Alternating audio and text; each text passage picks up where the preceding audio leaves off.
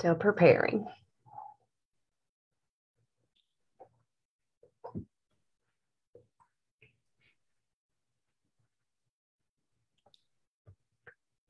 All right, we are live, Beth.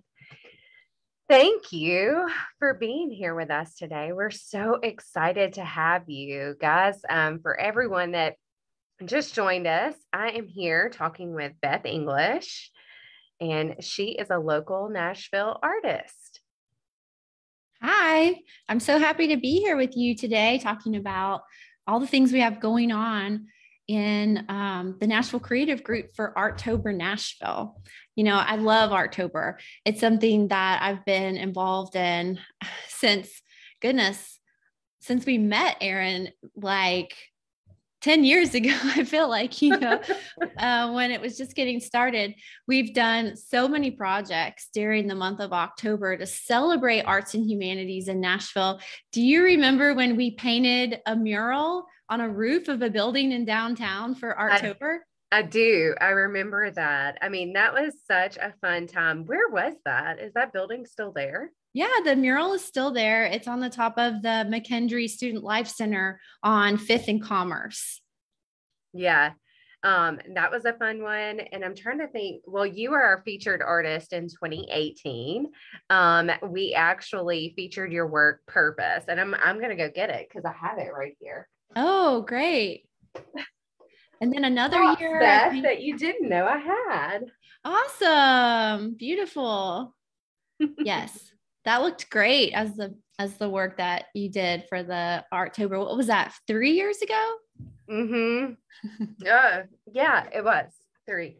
So, well, another time we painted a picture out in front of Fifth and the Fifth Bank. Is that on Avenue of the Arts? We did a group project there as well. So Artober is something that I've always been passionate about because it really does a great job of bringing together not only artists, but arts organizations. And it gives us all a platform to go out and have these fun initiatives that matter to us as individual artists and organizations. And so I can't wait to tell you about what we're doing this year for the 10th anniversary. Yeah. So Beth, do you want to fill them in on kind of what you have going on? Because you've got some exciting stuff that I think Now Playing Nashville's involved in as well. Yes, we do. It's with the Nashville Creative Group. And if you're not familiar with the Nashville Creative Group, it's a community here in Nashville that has brought together all types of artists. And we have been meeting and connecting with one another since 2012. So this has been going on for 9 years, which is amazing to me that over the last decade that we have been dedicated as an arts community to connecting with one another, not only in person. We had monthly in-person events for 8 years until COVID hit. And then, but we've stayed connected online. Our group is primarily on Facebook, but we do have an Instagram account as well. But the thing about the creative group that I love so much is that you can't go to an art event in Nashville and not see someone that you know from the creative group, because it has just done a good job of welcoming in all the new people who've moved here over the last decade to give them a platform to know how to get started, how to navigate the arts here in Nashville, and how we can work with one another to share our resources, to promote the things that we're doing, and to just connect as artists, because as creatives, sometimes we work alone and it can get pretty isolating. And so having one another has been so important over the years to help us all grow together. You know, we need that community as a support system. And that's exactly how it's been serving the community over all these years. And so this month we're having a art competition. It's called Create and Feel Art Competition, because we've been through a lot the last couple years, and I am no stranger to struggle. So what I have learned as an artist is that it's really important that when you have emotions or energy or experiences that bring you down, that make you feel stressed and burnt out and depressed, that you do some type of creative activity to let it go, to release it, to express yourself in a way that feels healthy, that feels like you're honoring what you're experiencing in a beautiful way, right? That's the type of artwork that I create. And that's the type of experiences I want people to know me about by. So the Create and Feel Art Competition is a way to encourage artists to express themselves, to express their emotions, and tell a story about what they've been through or where they are right now. Now, the most exciting thing about this competition is that the winner gets to be Artist of the Week on the Nashville Sign by the Arts and Business Council. That means that the winner is going to have their artwork on the big digital billboard at the intersection of West End and Broadway. Now, I was Artist of the Week back in August, and let me just say, there is no way I can explain how it feels to see your artwork pop up on the big screen for the very first time. So this is a great way for artists in the community to have a chance to be Artist of the Week. Now, before this, it's primarily people who are graduates of the Periscope program through the Arts and Business Councils. But in this instance, it's open to anyone who wants to apply. So I have a website called createandfeel.com where you can go and learn about the competition, how it works exactly, what you have to do, how are you going to submit your work. And there's another thing that's really exciting about this process as well. And that's that for those who believe in the transformational power of art, they know how incredible it is. Well, we are going to measure that. So what we have is a survey set up so that we get to capture a creative profile of the artist before they create the work or talk about the work they created. Then they submit their work, and then they do another part of the survey that's primarily focused on how they were feeling when they created the work. And so we get to see this before and after snapshot of what it's like for an artist to create work using their emotions to channel them into the art. And getting that information is going to be so powerful for us to better understand the power of creativity and the transformational effects it has on us as individuals. So this is like my life's work. And so I can't tell you how excited I am that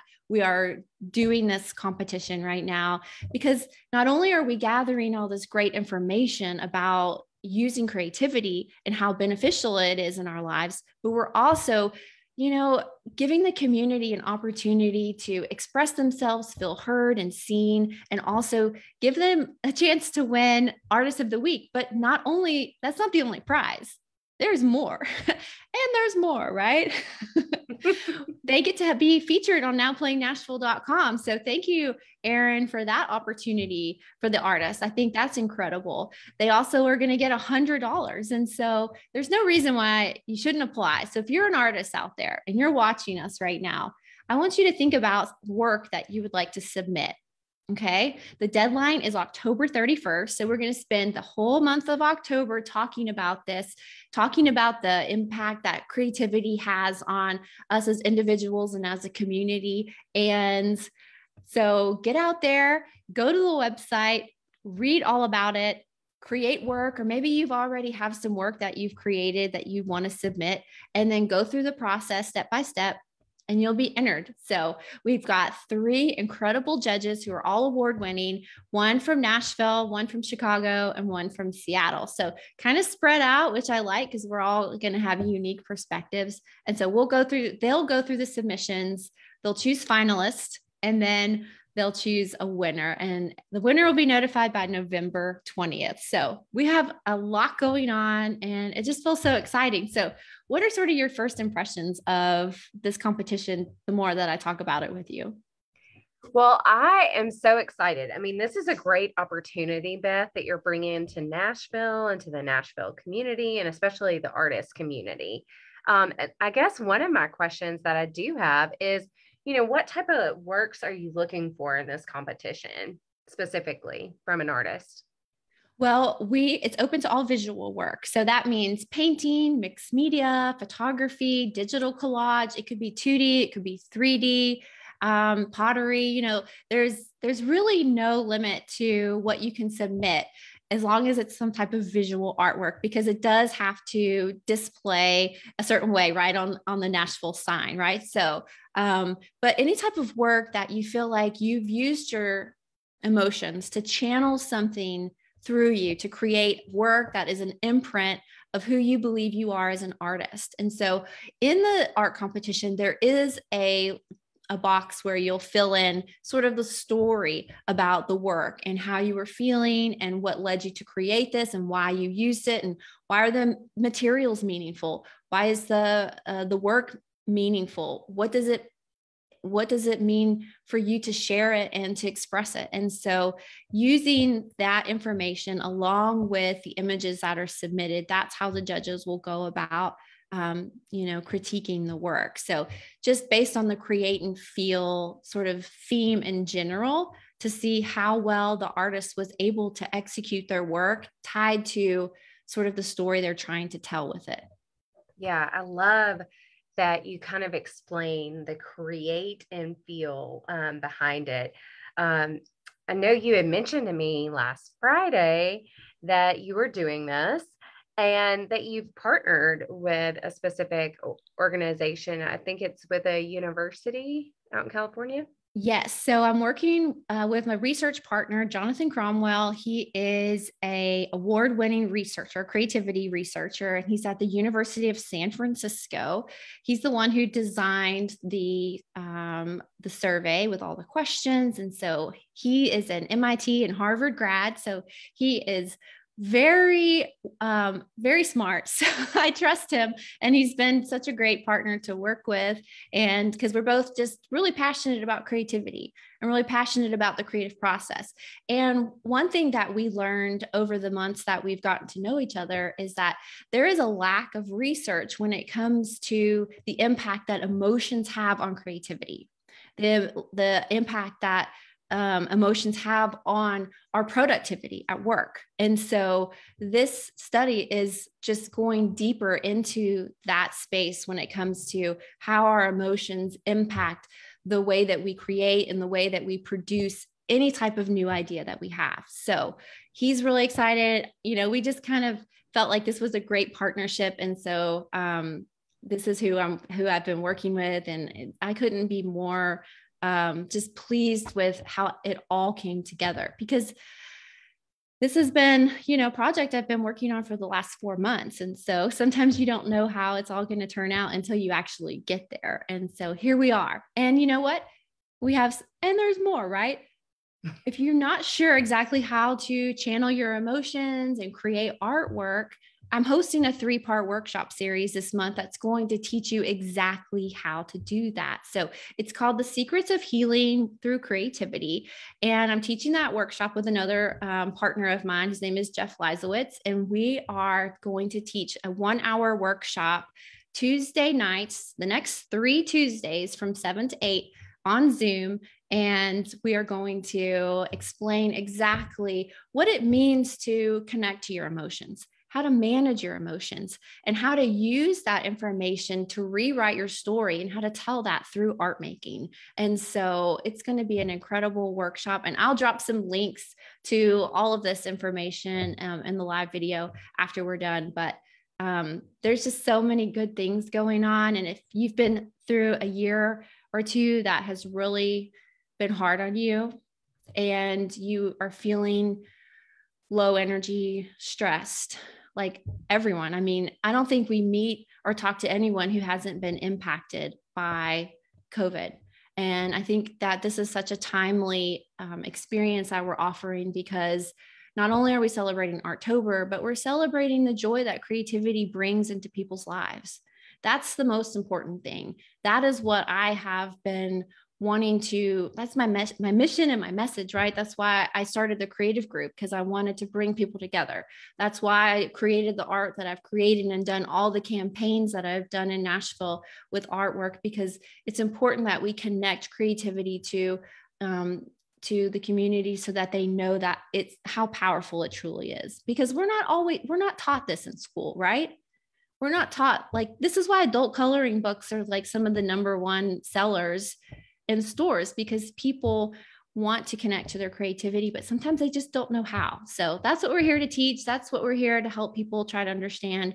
And I just want to offer an opportunity to artists to go out there and do that and start now so that they don't have to wait anymore. Like, we have a way of expressing ourselves that can be transformative, and to be able to tell our stories in this way is so important to the healing process. So yeah, thanks for letting me be able to talk about this today, because as you can tell, I'm really passionate.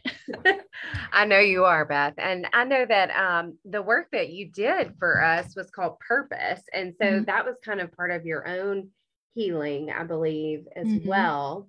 I know that you can pop on over to Now Playing Nashville and search Beth English, and you can read more about that purpose and that interview that we had with you back in 2018, which was great too.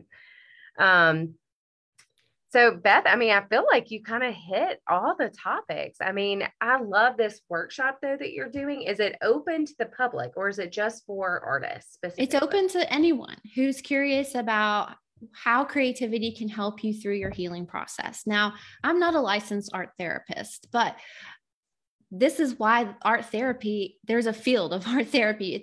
It's extremely important. And I've worked with all sorts of organizations with, I know we did a project together with Mending Hearts, where we had the women over there paint a mural, and just hearing their stories and hearing them open up. And that's the thing. Art helps us open ourselves up, and creativity is something that we can access when we open up. And when we've been struggling and burnt out, like, we shut down emotionally and we get stuck and we get stagnant. And I think for those of you watching, you can totally understand what I'm talking about. And that's why it's so important to embrace creativity, because it gives you a chance to open up, to share, to create a safe space for yourself, to be able to express whatever is within you, to get it out of you. And so, you know, the things that we have done together, Erin, has been so meaningful. The work and the partnerships that we have done over the years, because you know how powerful it is, and I know how powerful it is, but not everyone understands how extremely important it is to incorporate creativity into our daily lives so that we can live a more open, meaningful, intentional, purposeful life.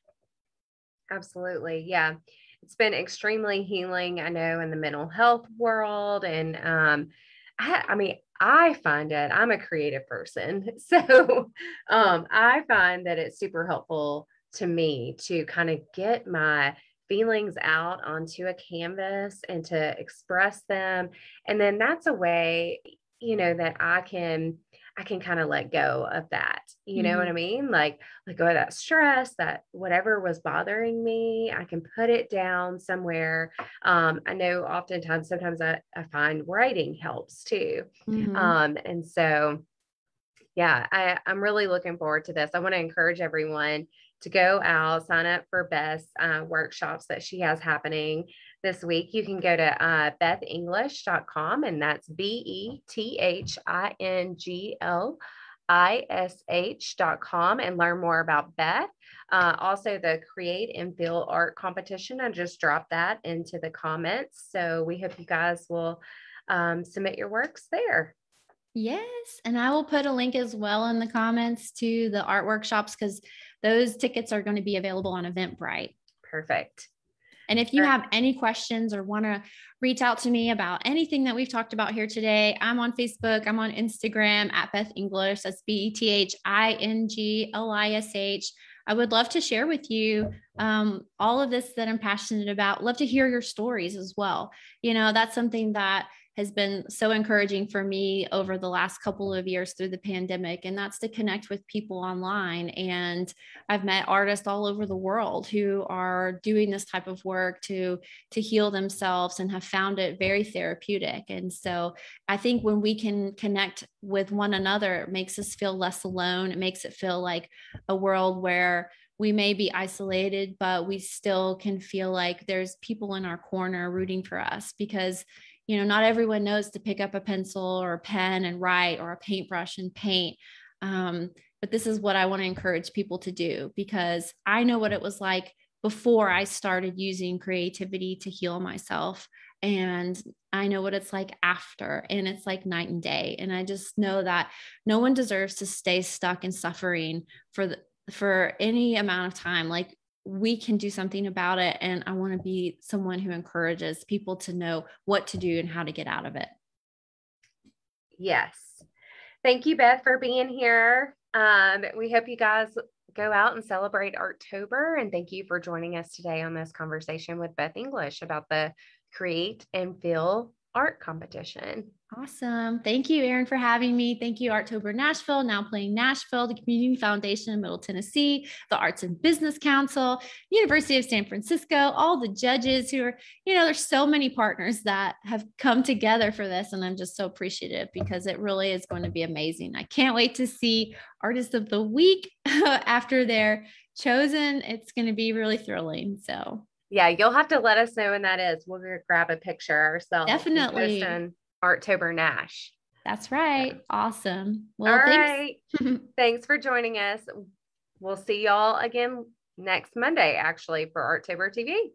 Awesome. Bye.